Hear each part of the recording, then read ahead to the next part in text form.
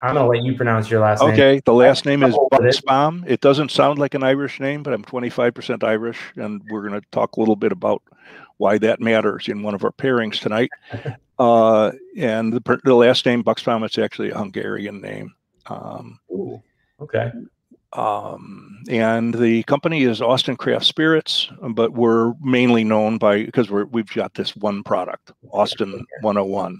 If you notice that I am moving the bottle the wrong way, for your viewers, I should warn them. It's not like I'm looking in a mirror. Everything is backwards, and it is a little confusing to the eyeballs. That's all right. We'll make do, and it probably Okay. maybe it'll get better as we keep drinking. I think it will. Yeah. Most things are better with some whiskey in the belly. They sure are. All right, Tom. Well, why don't we kick it off? Let's. So, what do we do first? Are we going to pour? I say the very first thing we do before I tell you any of our history or anything is put some Austin101 in your glass. And Absolutely. The reason why I do that before we sniff it or taste it is to let the spirit open. It has a bouquet, a fragrance that opens the way wine does in a glass given a few moments. And so we're going to talk about it for those minutes while it's opening. History Austin Craft Spirits Company. If you don't mind, I'll just kind of riff for a bit, and then you can start asking questions. Austin Craft Spirits Company. We started about 3 years ago. We got all our licenses in place a little over 2 years ago. We had one first project, which was an eau de vie, which is a brandy that is perfectly clear. It's not oaked. It's the essence of the flavor of the fruit. It tends to be a very high proof, and it's a European thing. It's found all over Central Europe, and in France they call it eau de vie, which means water life. And this was our first project because we thought that Fredericksburg peaches, Hill Country peaches, were really special, and that they don't travel well. No one else in the country except the people that live in Central Texas know how these are the peaches of our youth and how sweet and juicy and remarkable they are. And they don't travel. So the peaches that do travel are the ones that are picked in Imperial Valley or wherever in California. And they're a little bit green, and they put them in a truck, and they last all the way to the East Coast. Anyway, we wanted to see if we could capture the flavor of these Fredericksburg peaches in the form of a European style eau de vie. And we did. That was our first project. Fredericksburg peach eau de vie. It's not on any shelf. We did it for fun. You have to be a friend of Tom Buchsbaum, one of the founders, to get a bottle. We decided not to commercialize it because peaches are very expensive. It's very seasonal. In some seasons, there aren't any. But we learned so much about how to extract the flavor of an agricultural product and present it in a really, really clean way. And we didn't want to pay $2 a pound. Grains are much more. I mean, by the time that you make a bottle with 20 pounds of peaches, you've got a product that's pretty well priced itself off of the shelf. Right. But whiskey is made with grains that cost 10 cents a pound to $1 a pound, depending on the grain. You can make something that's much more approachable financially. With what we learned about how to extract the flavor of an agricultural product, we thought we would do some projects around Texas grains and the flavors that can be extracted from local, very, very local, very fresh agricultural grains. Okay. And do it in a way that was very different than a bourbon. We wanted something that was a symphony of the grains and wasn't smothered by the barrel. So typically, you've probably tasted as many or more bourbons than I have, even though I look a little grayer around the edge than you do.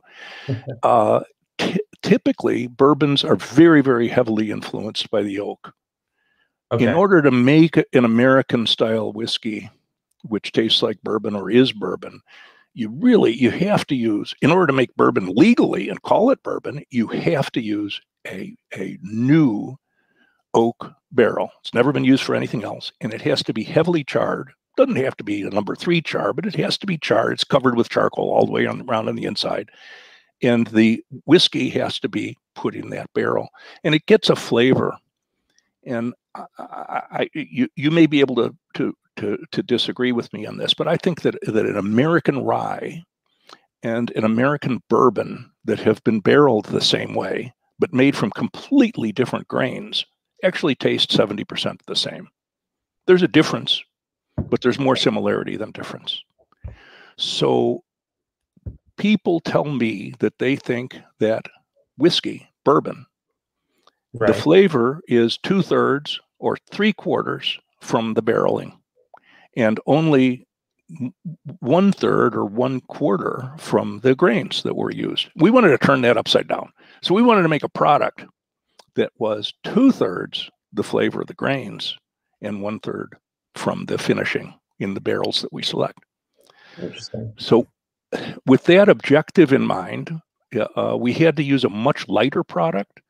We had to use a distillate that didn't need years in a barrel. And I can talk to you a little bit later about why a light whiskey doesn't need to be barreled the same way and aged the same manner in which a bourbon does. And we end up with something very different. So I'm going to warn you again, it's 101 proof. So when you or any of your listeners sniff this, don't put your nose in it the way you do a wine. And well, I learned that trick at the Jameson distillery. Is you know, good. You keep your mouth open, so allowing some air to flow through, right? So you don't burn your mouth. But yeah, wow. And you should be getting a very non-bourbon experience. You should be getting butterscotch, vanilla, a fruitiness. A lot creamier than a typical bourbon. I mean, bourbon will burn, you know. I don't really get a lot of burn on this at all. No, and at 101 proof, people tell us it's unbelievably approachable for an overproof spirit. And when you look at it, so now that you've nosed it, look at it, you'll see this doesn't look anything like bourbon. Bourbon is red and brown and dark. Yeah. This is golden. Which is mostly, like you said, you get from the barrel. I mean, that's a lot of that. Exactly.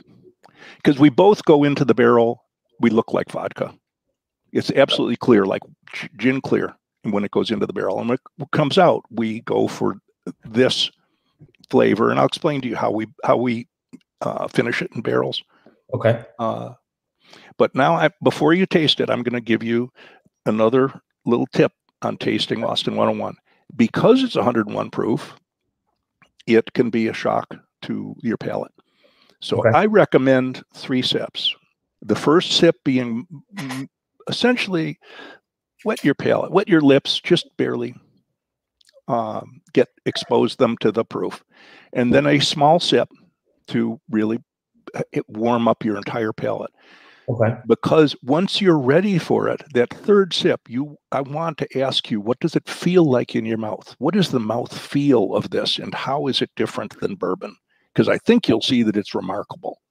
Okay, so let's wet it first.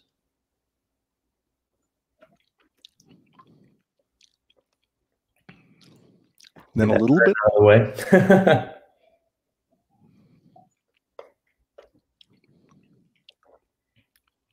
Oh, wow. And now see what it feels like on your palate, now that your mouth is ready.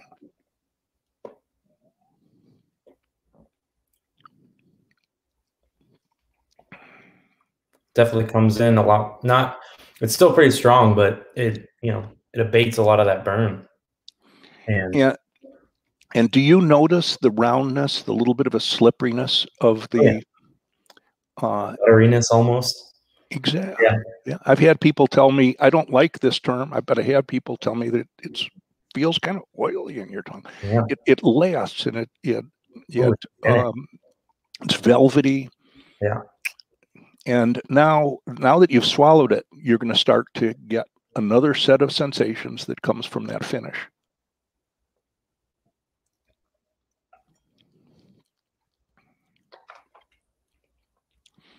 It leaves almost a tingle. I don't know if that's normal, but yeah. And the aromas, the butterscotch, the vanilla, the sweetness. Do you catch the sweetness? Oh, absolutely. You get that right off the bat with the butterscotch. Honestly, I don't know. So I'm assuming you've had TX whiskey, right? I have. Not a bunch of others, but TX whiskey with the creamy, the buttery flavor, that's almost what it reminds me of. Granted, that's a darker, probably a little more imposed from the barrel, but a very different overall mouthfeel on this than that. That's more light and it almost feels carbonated for a whiskey, but this is, a little more dense. It feels a little more heavy in the mouth. And then, like you said, that kind of lasting finish, that slipperiness almost. Like I just took a mouthful of butter, but very sweet tasting butter. yeah.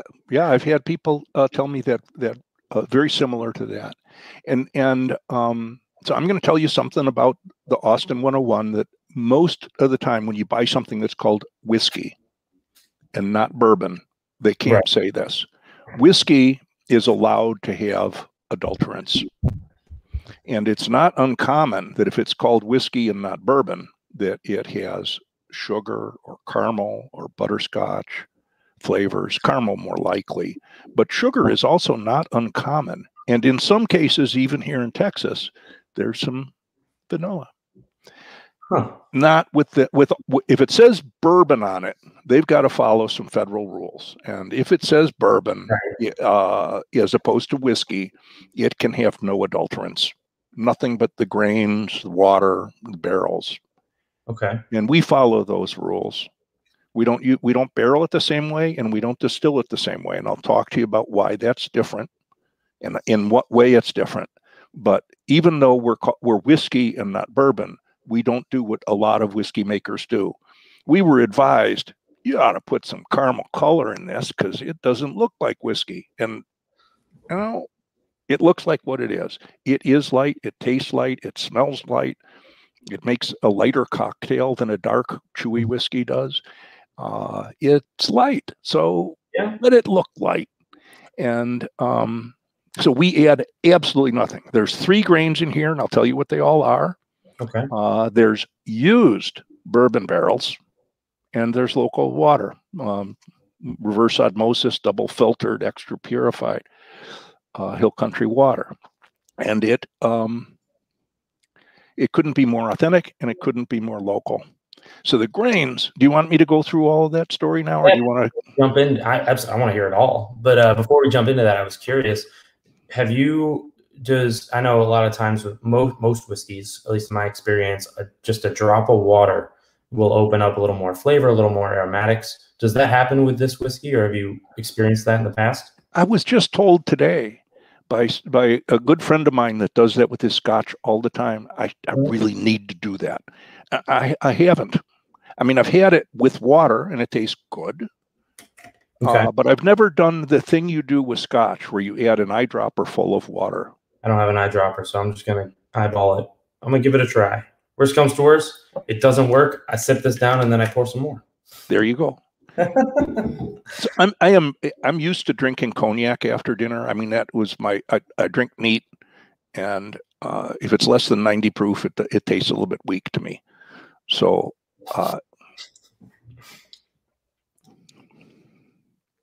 how is it with water?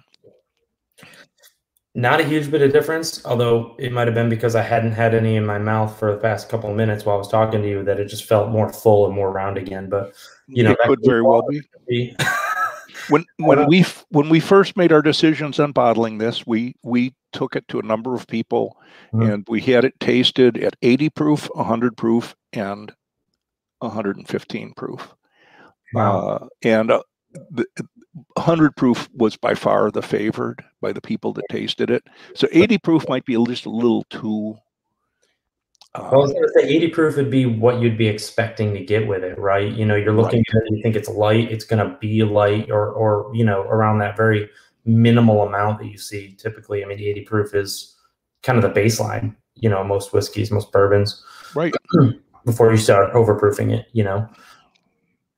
Anyway, we have taken this to a number of venues where we've had a large number of people taste it. First one of those was just about 2 years ago. We went to something called the East Austin Urban Farm Tour. And there were, I don't know, there were 500 people that came and spent $75 or something to taste really, really local products. Our table was right next to Dripping Springs Vodka and Uchi's, the really high-end sushi place in South Austin. And we were highly encouraged to take the product to market. But the thing that was most encouraging is we kept hearing from people that the product is approachable. And this was at 101 proof. They said, you know, I don't normally drink whiskey, many of them, but I'd drink this. And that how it really didn't come across like 100 proof. So we were encouraged after that that 100 proof was the right. And 101, it looks cool on the bottle. It sounds better. I have to admit, I wouldn't be able to tell you the difference if it was a 100 proof versus 101. But the logo is very distinctive. And I'll quiz you later on what you think that logo looks like when it reaches the back of your brain.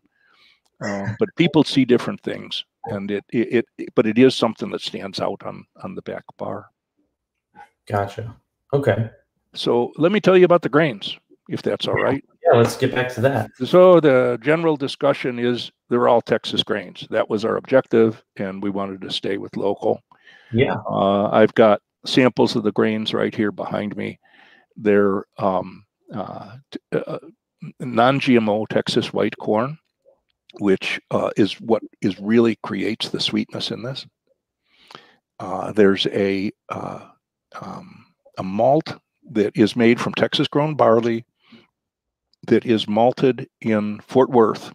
Okay. It's called Wildfire, and it is a little bit higher toasted than a normal malt. So if you catch a little bit of a toasty flavor, like this is not just butter, but it's buttered toast or English muffin. The toastiness and the nuttiness comes from this Wildfire malt. And then the third grain is a Texas hard red wheat. It's a winter wheat from the Panhandle, and it makes there's a handful of wheated bourbons. Most people, when they think bourbon, they think of one that the main flavor grain is rye. Right. The main grain, 51%, has got to be corn, but of the flavor grains, it's malted barley and typically rye. There's a handful that are wheated. Now, I noticed that just recently you were out in High Texas. Yep. The Garrison brothers, their whiskey is wheated. Okay. Blanton's is wheated. Right. Maker's Mark is wheated. Pappy's is wheated. Typically, except for Garrison brothers, wheated whiskeys tend to be aged for a long time before they start to get that mouthfeel and stuff. Right. Austin101, this slippery, velvety, smooth mouthfeel that you get, and the little bit of note of fruitiness is the wheat. And this, for the common man, this may be the most affordable way to find out what a wheated whiskey is supposed to be. That little bit of fruitiness and that smooth roundness that you taste on Austin101 is what we can do with a wheated whiskey without having to put it in a big, dark barrel for years, like a Pappy's, and yet still express that fruitiness and the velvetiness. And it's not smothered then with dark brown chewiness. Mm. So I'm going to let you say a few things about the spirit before I go on and talk any more about how we make it.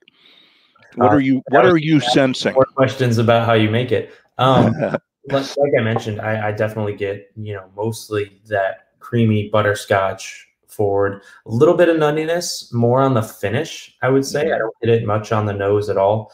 And the fruitiness, it might be me. I'm going to say I don't have a refined enough palate to pick out all of those flavors apart myself, but it's interesting. The more that you talk about it, the more I pick up on some of those subtleties that, I guess my palate wouldn't ordinarily be able to articulate.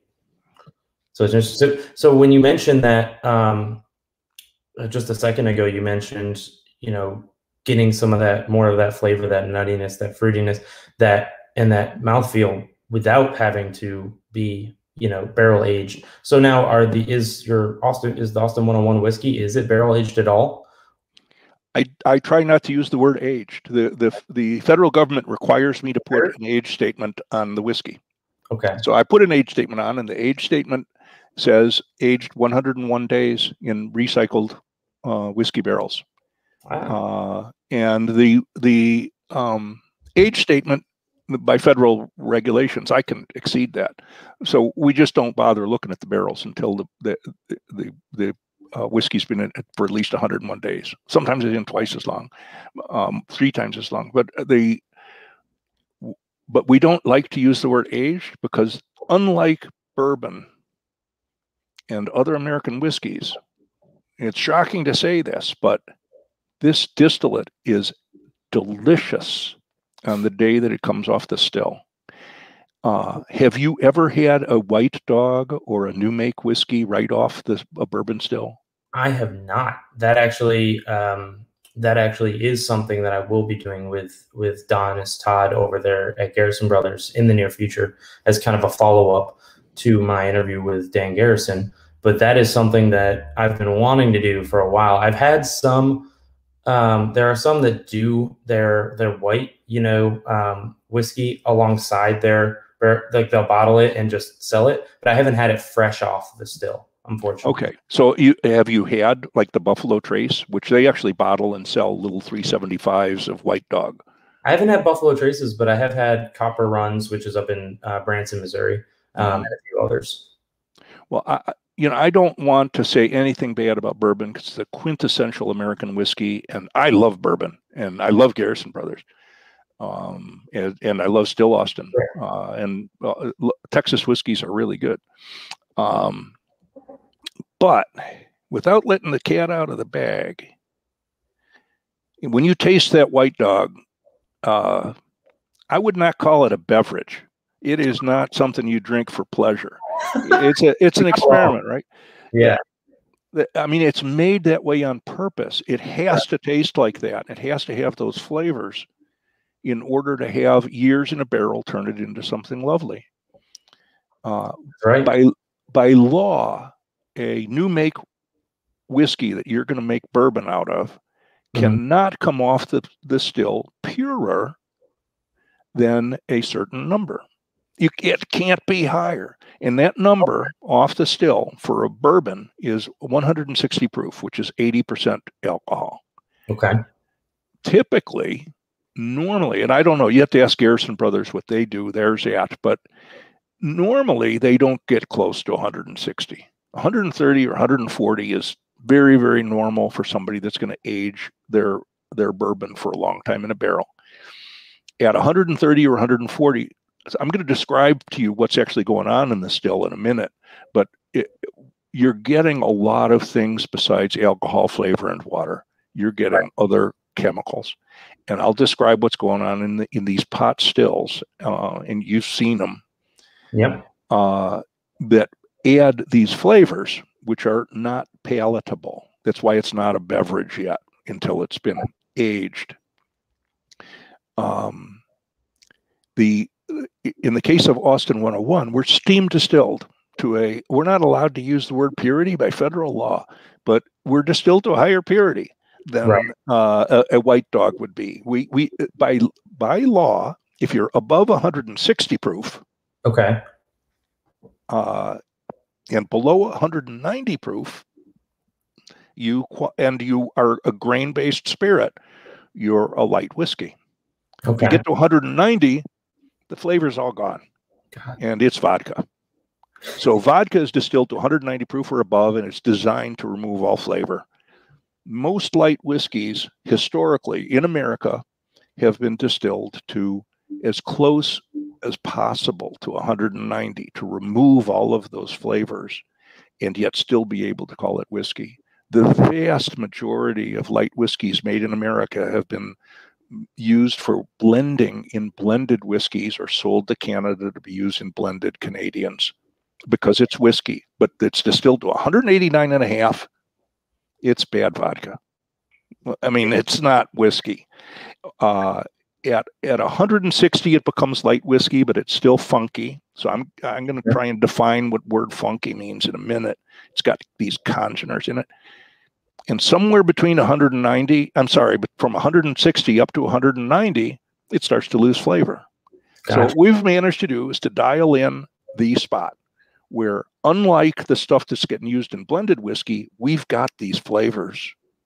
But unlike bourbon, we don't have to sit in a barrel for a long, long time and get smothered with oak. So our flavors can come out. So this light whiskey, it's really something. It's really completely different. If you happen to like it, you're not going to find anything else on the shelf that is this. This is it's truly unique. These congeners I talked about, the funkiness that leads to the good flavors ultimately in bourbons, which become wonderful in time. You've seen these stills. A large portion of American whiskey is made in what are called pot stills. It's a really big enclosed pot with a tank that is filled with boiling beer. And the vapors are collected, condensed, and that becomes the white dog. Well, the reason that I bring this up is that in that big pot or kettle, the beer that goes in that is not like the beer that you would normally drink out of a can. It's not like your Budweiser. It's more like a thin porridge. It's got crushed grains in it. It's got dead yeast in it. It's got alcohol in it. And it sits in this pot and it boils for hours. I mean, we're talking about thousands of gallons of this beer, which is more like thin porridge, boiling for hours with grains and dead yeast and all. It's funky. It is not something you would eat for breakfast. And the spirits that come off of it carry all of those flavors. Right. That's why White Dog is not, in my opinion, palatable. But when all of that, which include higher alcohols and esters and other chemicals, and they're called congeners, things other than ethanol and water. Right. When those flavors get barreled for a long time, the oxygen, the oak, the chemistry, they change and it becomes lovely. But that's aging or maturing. Now I'm going to tell you what we do in order to capture this essence of these grains. Steam distilled. There happens to be a still here in Austin that we have access to, which is 42 feet tall.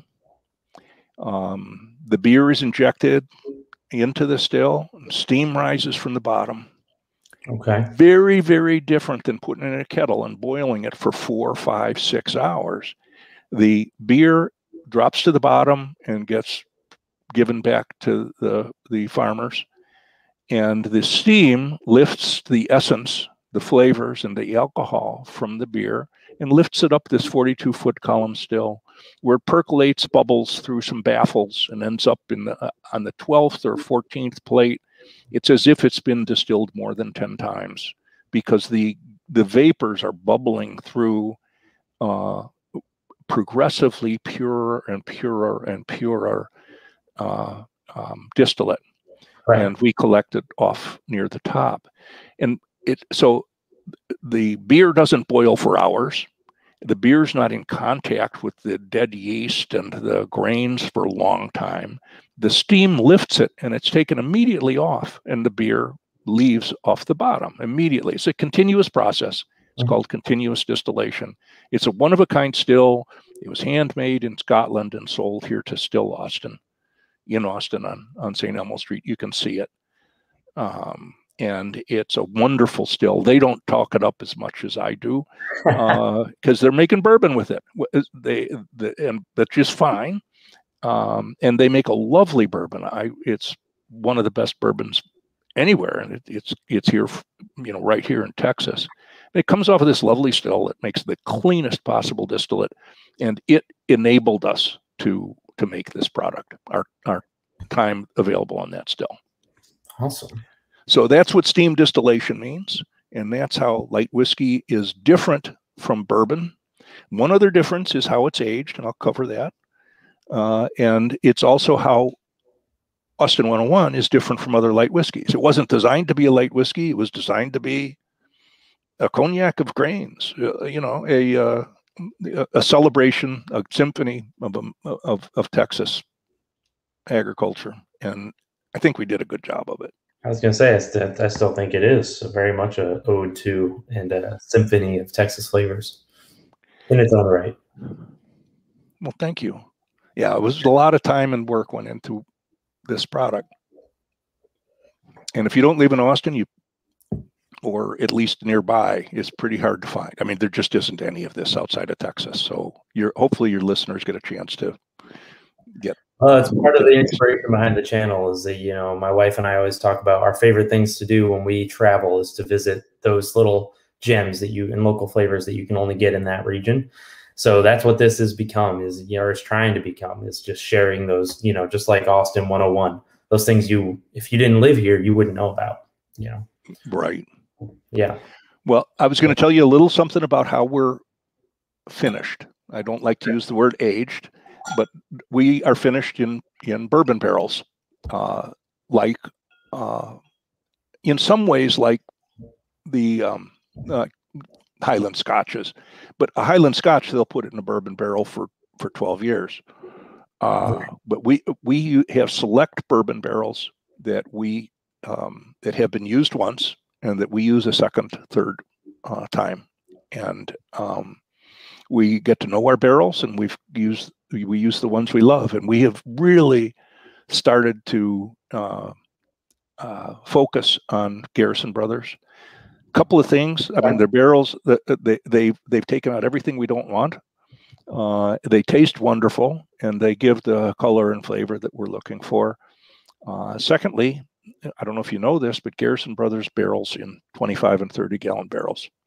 And I know I look like a big, buff, strong old guy, but I don't like throwing around 50 gallon, 350 pound, 400 pound barrels of whiskey. I'd rather, roll around something that's half as big.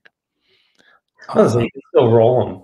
Yeah, you roll them, you tip them over, but it's a lot harder to tip a 50 gallon barrel than it is a 30 gallon or 25 gallon. That's fair, especially a full one. So we finish in those. We taste those barrels after they've been aging for 100 days or so, 101 days or more, and we select them and send them off to be bottled when they're just right, when they taste like this. So what I'm going to do now is answer any questions you have, and I'm about to open my Guinness. Okay. Well, I'll be right there with you. So what kinds of questions have I brought to mind with my long words? I was going to say you've answered most of the ones that I've had going into it. So, I mean, and we can talk a little bit more about some aspects that you haven't covered, like, the fact that the distillery, you have a distillery, have a facility, but not really a facility that is open to the public, right? Like not I keep forgetting what the word is for like a tap room, but for a distillery. We don't have a tasting room yet. Yeah, tasting room. There we go. I can talk about that, and I can talk about the fact that we've got barrels. There's not a lot to look at. We've got barrels and a little bit of pumping equipment. Where the Austin101 is available, though, some liquor stores, but also quite a few bars and restaurants. How did you decide on those? Well, the very first thing we did before we took the product out is you have to have a distributor. And we really wanted RNDC. They're the second biggest distributor in America. We've heard nice things from Austin retailers, the liquor stores, about the RNDC people. They seem to have the most feet on the street here in Austin. Yeah. And because of their strength locally, really great people, and they're huge. I mean, it's a multi-billion-dollar company. I can't sell, other than in a tasting room, I can't sell whiskey except to a distributor. So we needed RNDC. We recruited them, and we are distributed by them.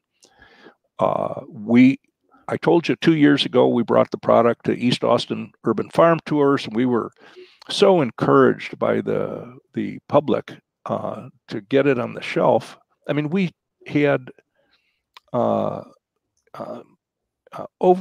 were a total of about 300 people or 400 people that walked by our booth. It was in 3 different farms, and we ended up getting more than 105 people left. 105, 106 people left cell phone numbers, email addresses to say, when you're on the shelf, let me know where it is. And it was just overwhelmingly positive. That's so awesome. Anyway, we were encouraged. We hired a local artist to do this bottle. We had a couple of different looks. We had a little bit more of a retro look, and we decided to go with something that was really clean and angular and it really stand out as other than the whiskeys and bourbons on the American or bourbon aisle. And I think it does stand out well. Absolutely. The squareness of it. And we're probably in 35 or 40 liquor stores total. Okay. And we're at San Antonio, Dallas, Austin, and a few small towns. And they're, other than 4 stores, they're all pretty small. That we're in 4 specs. Yep. And that was because the local Austin management of specs they really wanted to carry a local product. And so we don't really have a relationship with Houston to speak of, but with these 4 specs, we're doing tastings there regularly, and we're doing real well. Awesome. And we really introduced the product after we got RNDC on board. Put it in the warehouse. We got it into a couple of stores and went to the Texas Whiskey Festival. That was a year ago this week. I mean, I think it was the 7th of March. And I don't know if you remember, a year ago, the 11th was the day they shut the country down. Right. I mean, there was a basketball game going that day, and they told everybody to go home. A pandemic was declared. But on the 7th of March, the country was still open. There were over 1,000 people came to the Texas Whiskey Festival.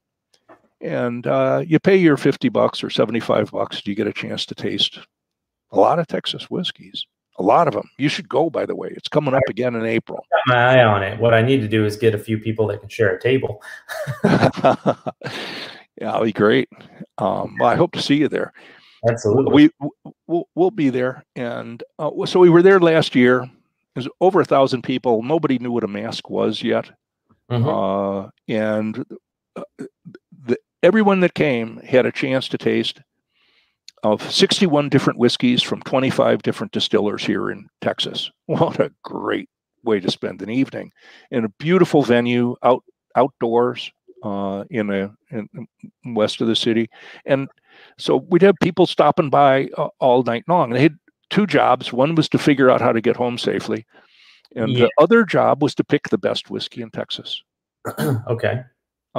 And they had to taste 61 different whiskeys, or as many as they could, and pick the one they thought was the best whiskey. And feel bad for the I'm looking. By the time you get into the 40s and 50s, I can't imagine you're tasting much anymore. No, I'm sure they didn't taste all of them, but I can say we got a lot of votes. We got the silver medal for People's Choice Award, which meant we got the second most votes of any Texas whiskey. And we were up against every name you can think of. Pretty big names like Garrison Brothers. I mean, yes, they were there, and they've won it in the past. But this particular year, last year, we took silver. The one that got the top choice, I forgot what it was, but it was a flavored whiskey. So I don't really, I don't know. We won. I feel like we won anyway. We got the silver buckle, and we were really, really proud of that. And then 4 days later, everything else that was on our calendar for introducing the product was canceled. We're supposed to go to the Austin Food and Wine food festivals and other whiskey festivals. They were all shut down. So we're going to relaunch. Was that that's when you first launched, right? That's what you're saying is that March 7th was the day our website went live. Okay. We'd been in 1 liquor store for 1 week so that they could supply the Texas Whiskey Festival. But anyway, if your viewers want to go to just look up Texas Whiskey Festival 2021, they'll find out about it. It's in April. There's plenty of time, and there's still seats available. Oh yeah. yeah, that's something that's on our list. We just haven't made the decision if we're going to attend this year or not. But I mean, like I said, we've already had COVID, so we've got our vaccine for a little bit, right? Well, my wife and I and my co-founder that'll be there and his wife, we've all been vaccinated, so we're post-pandemic. There you go. Moving forward. Oh my gosh, look at that. Oh yeah. So in case your viewers aren't familiar with this product, this is Guinness Stout Draft. Some small name from some small island over the pond. I don't know. This is a little bit of nectar from the Emerald Isle, and I don't know if you heard how different it sounded when you pop the top.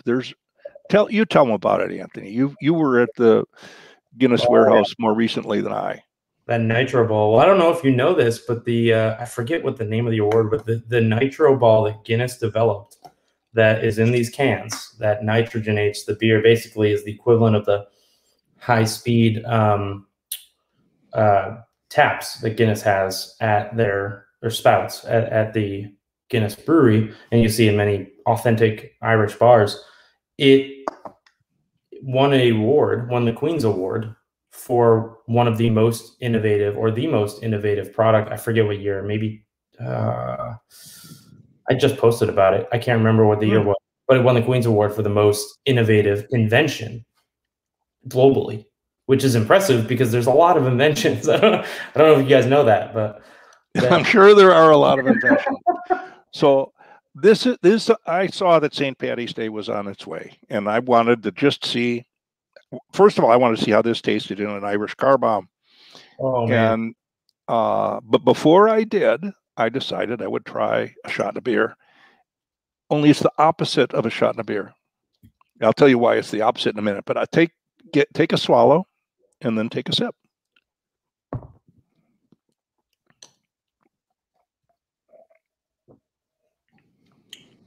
Oh my goodness! It's a whole nother experience, isn't it? I feel like my taste buds are fighting themselves right now. But it's so sweet. It completely so for those of your viewers that aren't familiar with Guinness Stout, it's very, very creamy.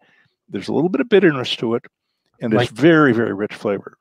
Yeah, it's robust, and then the whiskey, it like almost evolves the texture of it. It engulfs the texture of the swallow of Guinness, but then it adds this sweet component that just completely juxtaposes the bitterness of the Guinness. It's like nectar, right? I mean, it's just unbelievably sweet and so smooth and round after the Guinness.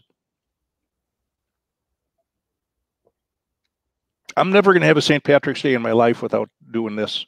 It's like fire and ice. I don't know if you're a Game of Thrones fan, but that's all I can think of. It's just because the Guinness you take, it's cold, it's nice, it's refreshing, and then you take this and it just warms it right up. Oh my goodness. Yeah, I'm gonna have to try an Irish car bomb, but I don't know if I'm gonna do that on camera. My wife tried mixing them together, and it lost the intensity of doing them separately.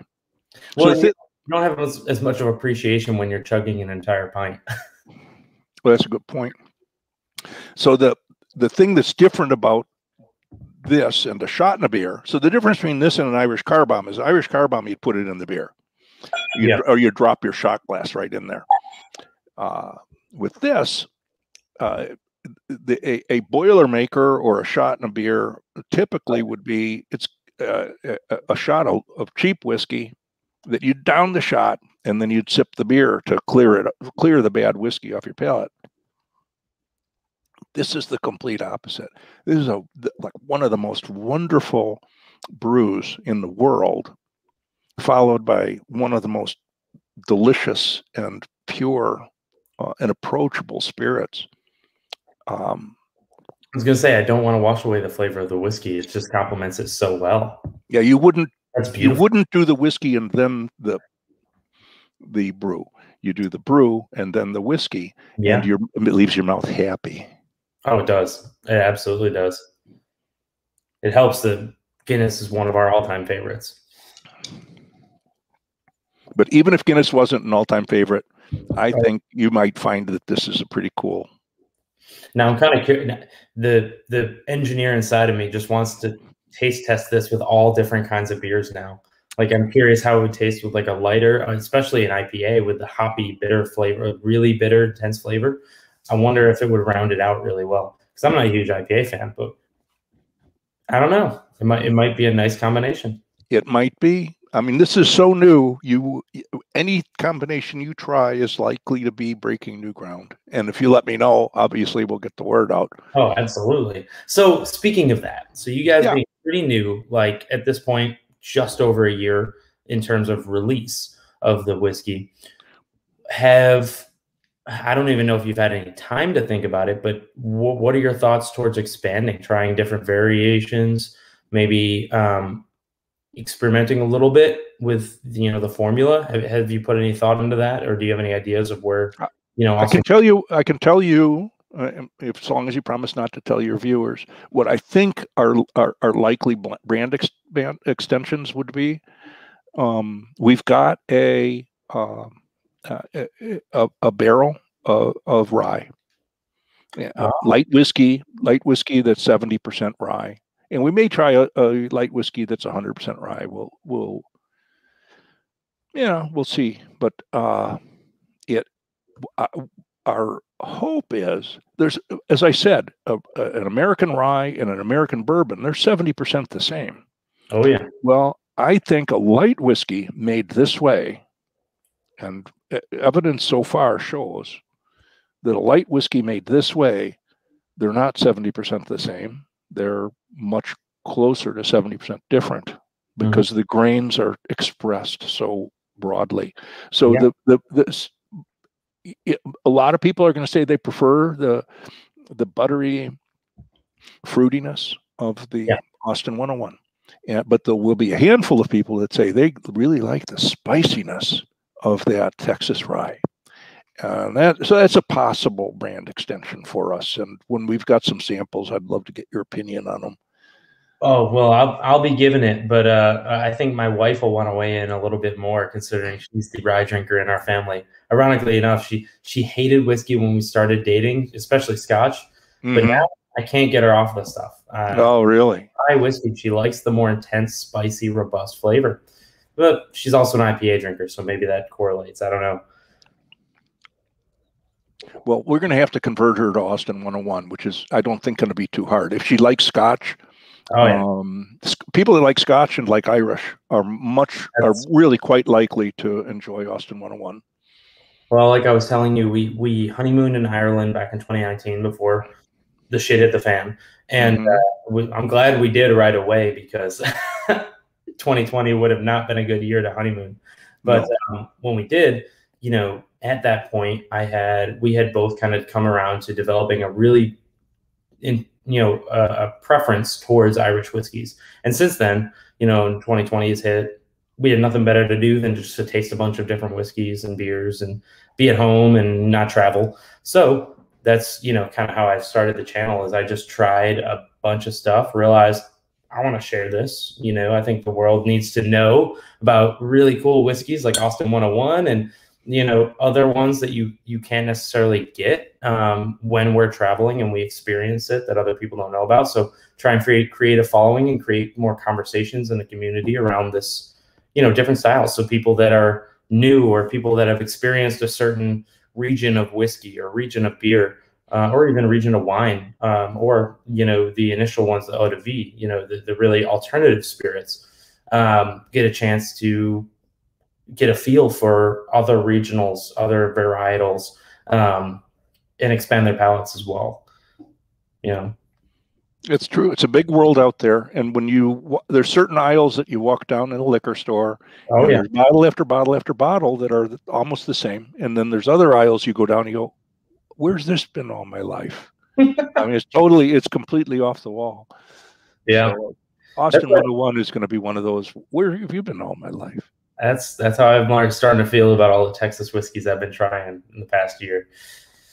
There's some good stuff here. Oh, there's no doubt about it.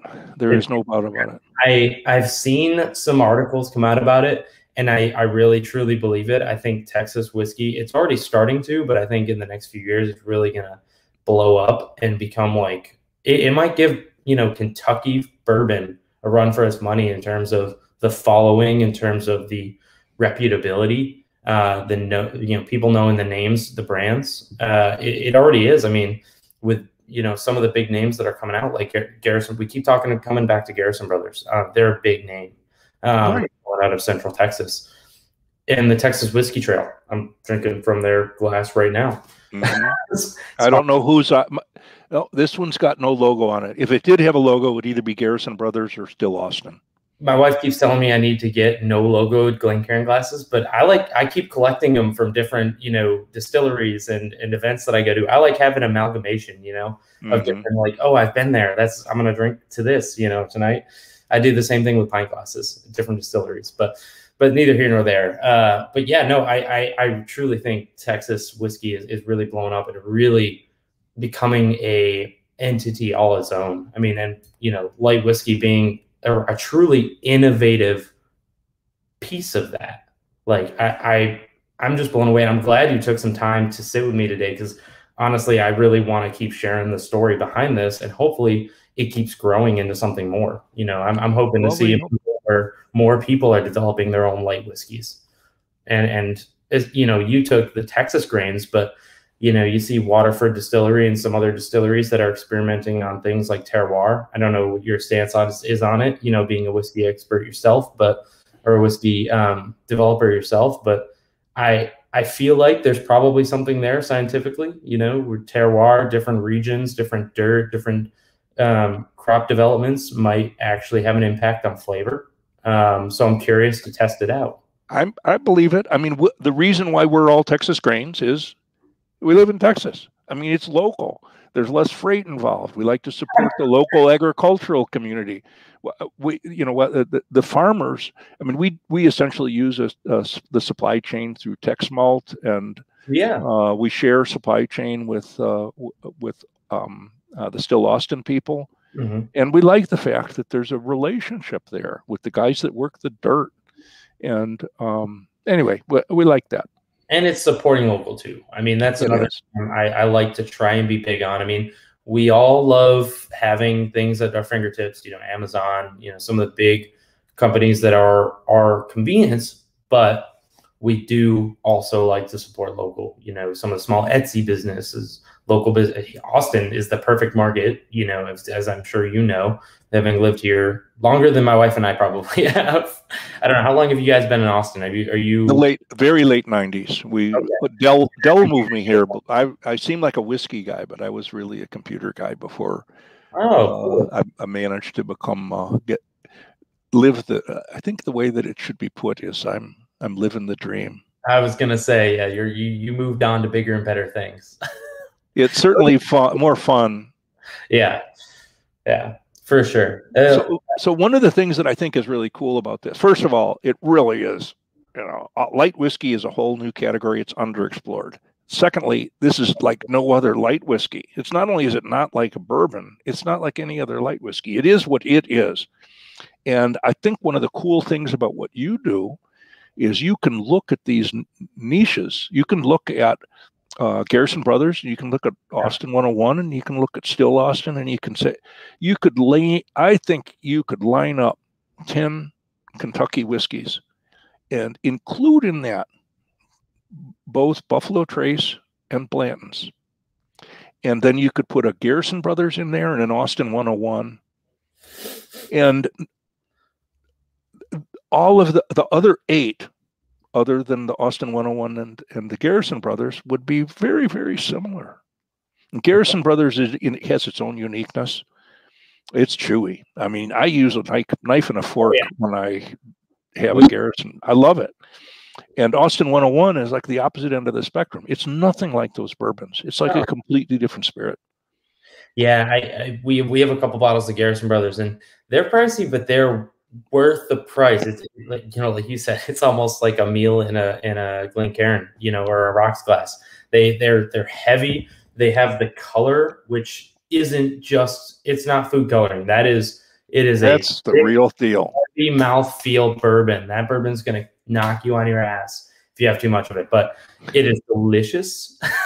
They are experts at what they do.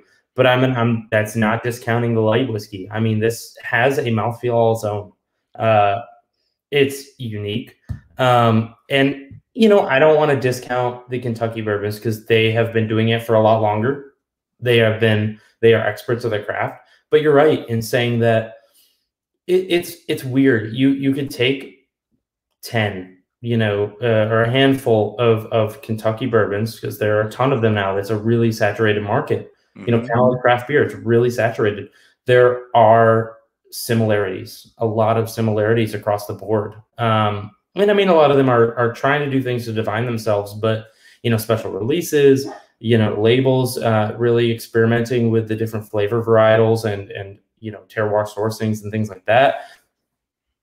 But it is a little bit more of a like I said, a saturated market. So like, I'm really excited to see where Texas whiskey goes, because it's still developing, you know.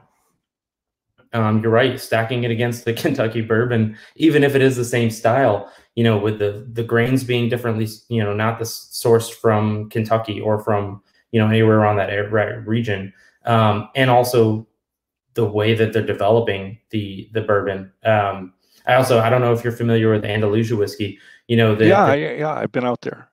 It's pretty cool the way they do it. They rapidly, you know, age some of their whiskeys. They do an Irish and a Scotch style, a peated style. I'm sorry, I almost says ale, but whiskey that is it's redefining kind of the regional style of whiskey. I love that innovation. I'm just a big fan of innovation. Whatever you can do to set yourselves apart, which I mean is what smart business people do. But it's really cool because it just sets the bar a little bit higher for what you consider a traditional craft spirit. So, but one difference. So this is really innovative, right? So this is it's light whiskey, and not only is it light whiskey, it's a very different light whiskey. That brings a challenge. The good news is if you taste it and you like it and you want some Austin 101, I don't have to worry about you looking at the shelf and seeing 5 alternatives. Yeah, you're well, really, we're it. So that part's cool. If we win a customer, we got a customer. The negative is if you've never tasted it and you've never heard from someone like yourself that says, you know, gosh, this tastes is amazing. To pick that off the shelf and decide to buy that instead of the old comfort, it's a challenge. So our challenge now is largely, you know, we hit COVID thing. It's really hard to do live tastings. We're going to get this on the lips of consumers and let them tell us and let them decide whether this product is worth continuing. And I hope they decide it is. Oh, I couldn't agree more. You know, it's funny, when I was searching for a bottle, I went to a couple specs because I went to the wrong one initially, because there's a bunch in Austin. And the guy looked at me a little weird when I said, you know, Austin 101 light whiskey. He's like, wait, light whiskey? Was it like light beer? You know, to me, you know, I looked at it. Yeah, I didn't even think about that. But from a branding perspective, you know, that's a bit of a hurdle. So it's not like Bud Light, is it? The Bud Light of whiskey. No, it's not. It's not the Bud Light of whiskey. It's honestly, it's more robust than a lot of whiskeys, ironically enough. Just because you're not used to the way that it sits on your tongue. It's really astounding. So, I mean, how do you see yourself overcoming some of that, you know, in the future from a branding perspective, from the expensive answer to that is that we do a lot of face-to-face tastings. That's the expensive answer, because it's really, you know, it costs me more to sell the bottle than it does to make the product, sadly, if it means I have to have somebody taste it. The good news is when we do live tastings, about 1 in 5 people that taste it, I don't know that I'm supposed to say this, so delete this later, but about 1 in 5 people that taste it go, whoa, I'm going to buy a bottle right now. So we have a very, very high conversion rate at live tastings that is kind of the envy. And which is cool, but it's still expensive. Live tastings, I mean, you got to hire somebody to stand there and explain the product and got to buy a bottle off the shelf and pour it for people. So it's not a small investment. what we're hoping to do is to have some, as COVID ends, we think that it will be more effective for us to reach out to people in larger gatherings, to get it into bars and restaurants. Yeah. And have people taste it there. I mean, ultimately, if I get it in a bar and they pour and the bartender likes it and he pours it for a dozen people, that would have cost me a lot more money to have done that at a Specs in a live tasting. That's true. Than to have the bartender pay me to buy a bottle, right? So anyway, you're paying the Specs person, for the time, whereas a bartender, if he's got a bottle right there, the time is limitless. It's just a matter of the cost of the bottle, which is right. A lot less than paying a person to sit there and try and do a targeted tasting at a liquor store where you don't know what the foot traffic's going to be like that time of day or that day itself. I know. It's very expensive. It's tough. This is going to be a tough market, but the good news is all the evidence is that if people like the product, which they do, they buy it again, because it's pretty much alone on the shelf. It stands out visually, and it certainly stands out in a flavor profile. It does. I mean, it caught my eye for sure. Oh man, I can't remember who it was that recommended to me. It was somebody that doesn't live in Austin, but they visited and they recommended check out Austin101, and I'd never heard of it. I mean, it was middle of last year, so you guys were still just getting a foothold in the market, and I'm glad they did, because honestly, it would have been a long time before I heard of who Austin101 was. And I'm glad I did, because this really opened my mind and my palate up quite a bit. Great. Sure. But you're right. I mean, I'm going to do my best Dan Garrison impression from the video. Is, the most important thing is you get this right here in front of the whiskey lovers, the consumer. And, if they can't taste it, they can't appreciate it before they buy it, it's a lot harder to sell, more uphill, especially something new. And I gotta say, I'm a convert, and I bought the bottle before I even tasted it, but I would say, yeah, I'm curious to see in the next 5 years, maybe, where light whiskey goes. I think I see a bright future for it. So we didn't even talk about we talked about how it pairs with brew, and we talked about how it sips. We didn't talk at all about how it makes cocktails. And it's truly remarkable. I did not make this as a cocktail base. I made this to replace cognac on my whiskey shelf. Yeah, and to do it sipping. Exactly. Wonderful. You're targeting the purists, just like most, Scotch, Irish, and bourbon drinkers. They're not targeting the audience of cocktails or whatever. But unlike many scotches, which you wouldn't think in the world to make a cocktail out of, they're sipping only. You do if you buy scotch and it's too peaty, which you'll have many a time, sir. Well, this one makes many, many better cocktails than you would imagine. I'm going to say, for example, it makes anything you would use a bourbon in. It makes a lighter, approachable, easy to drink, and surprisingly boozy alternative. It's really light and really, really, really fresh. Believe it or not, anything you would use tequila or reposado in, like a Rita with lime, this goes really, really well with citrus. So it makes a far, far cleaner tasting cocktail than the funkiness of tequila. And here's the shocker, and that my wife really pointed out to me. Anything that you would use vodka in, at least that we've tried, vodka has a little bit of a chemically, clinical, pharmaceutical. It has a little bit of a tiny little of a bite to it in a cocktail. This is like golden. It's just, it adds a richness, and it doesn't have that chemical pharmaceutical flavor that vodka tends to bring to a cocktail. In orange juice or in citrus or anything you would use a white rum or a vodka in, this makes just a richer golden alternative. It's really pretty cool in cocktails. Based on your terminology earlier in the video, that roundness comes into play. You know, it really adds more robust flavor as opposed to a white spirit, you know, like a vodka or like a tequila is not a white spirit, but you know, a lighter spirit. Or white rum. Yeah, or rum, for example. Yeah. It just adds a little bit more complexity, you know.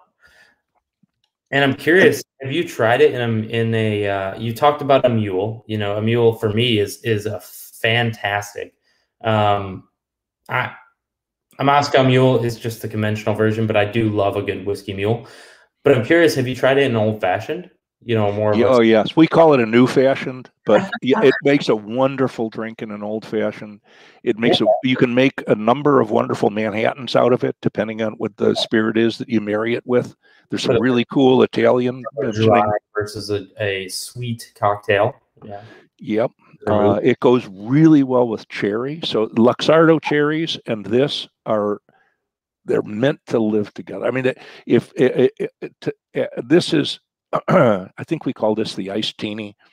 You shake Austin 101 with a couple of bar spoons of Luxardo juice. I know, so you've got some roots over there.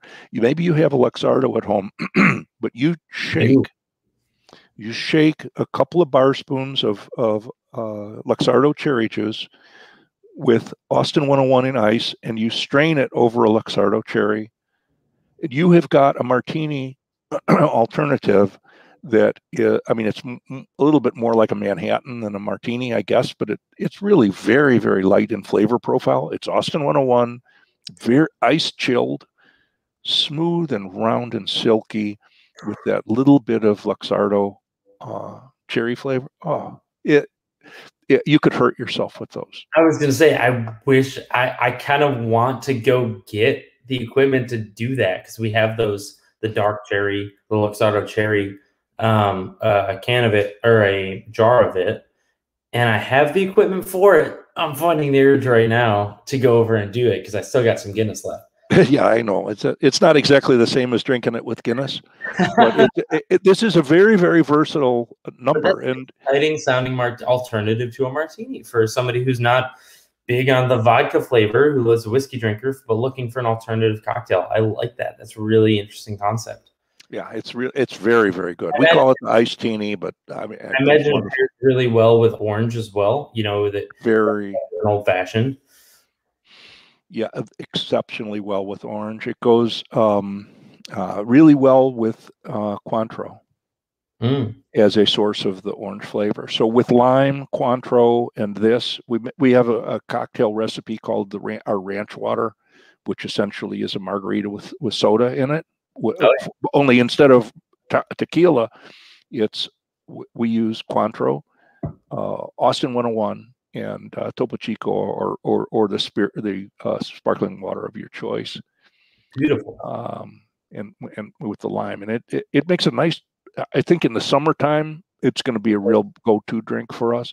There's another one that we do that's a little harder to source, which is we called it the Austin 101 Tea Time. And we actually put this together to try to do a tasting for the Dell match play a year ago. And we were going to be at a local liquor store.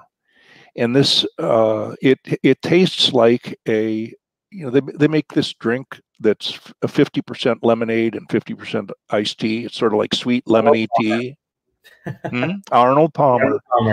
And it tastes like that. It's lemon and tea. It's a vanilla Earl Grey syrup that we use, which is spectacular. It is so easy to drink. And the vanilla Earl Grey syrup, you said? We use a vanilla Earl Grey syrup, which is available on Amazon.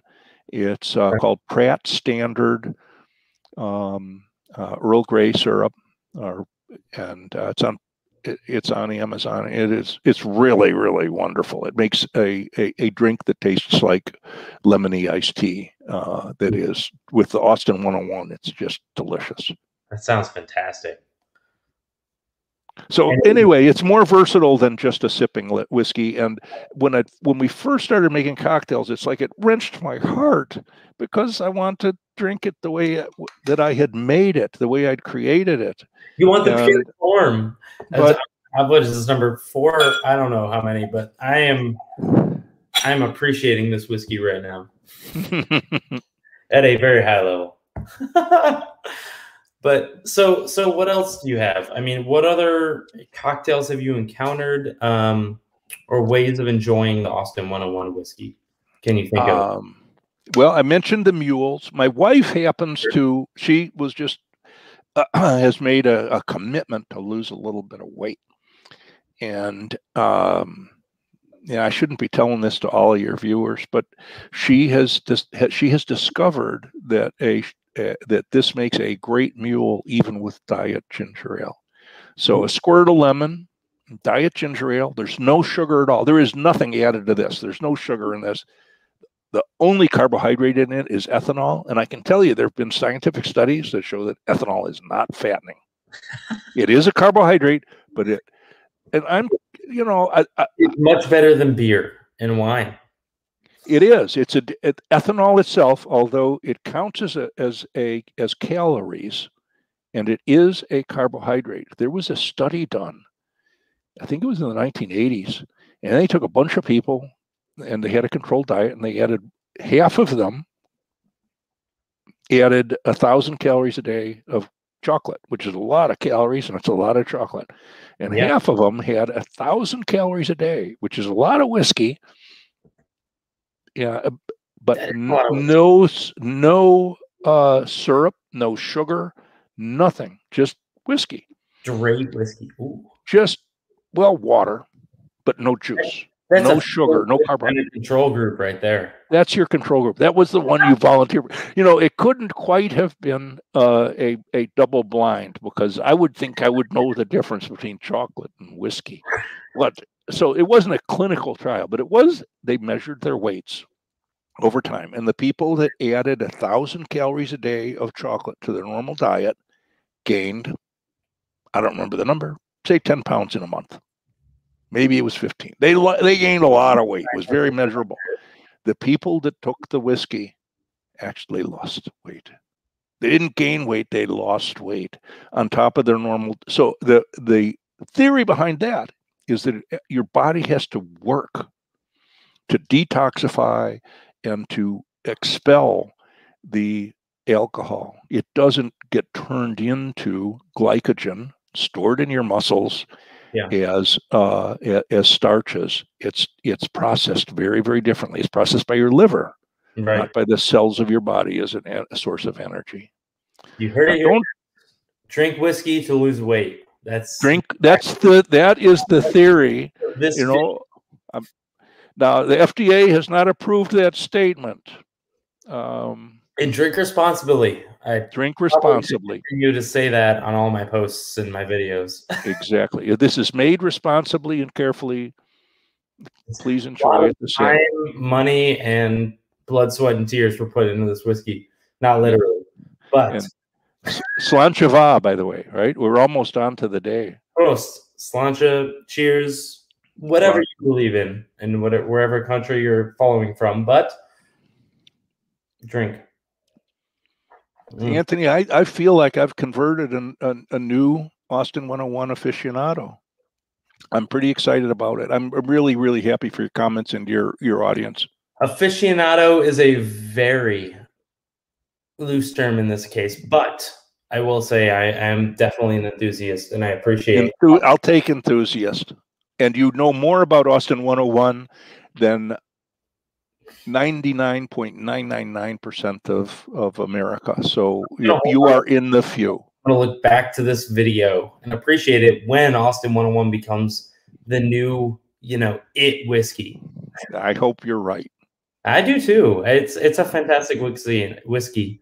Ooh, we're getting there. And honestly, I really appreciate the time that you spent with me, Tom. I love learning about it, and it is. I mean, it's so different. I'm glad to have it on my bar. Fantastic. Well, be sure when it's empty that you buy another one of these, because you won't find anything quite like it on the shelf. Did I miss any of your listeners? There weren't too many major questions. Just to deal with cocktails, supporting local. I think we hit the cocktails pretty hard. We did. We did. I'm excited to experiment with those after the fact. Yeah, and I'm looking forward to what you guys are developing. We'll see. First, we have to make this thing successful, but that's the focus. But yeah, I will be reaching out to you potentially outside of this about that eau de vie. I'm curious to try it, to be honest. Oh, okay. Well, that will definitely be possible, Anthony. We can make that happen. And then potentially, we'll see. I don't know about that rye down the road, but yeah, again, thank you so much for your time. Thank you. And we're looking to see what Austin Craft Spirits and Austin101 develops into. Thank you so much, Anthony. Really appreciate the opportunity to talk to your audience. Yeah. Tom, cheers, and keep pouring, my friend. Thank you. Sláinte.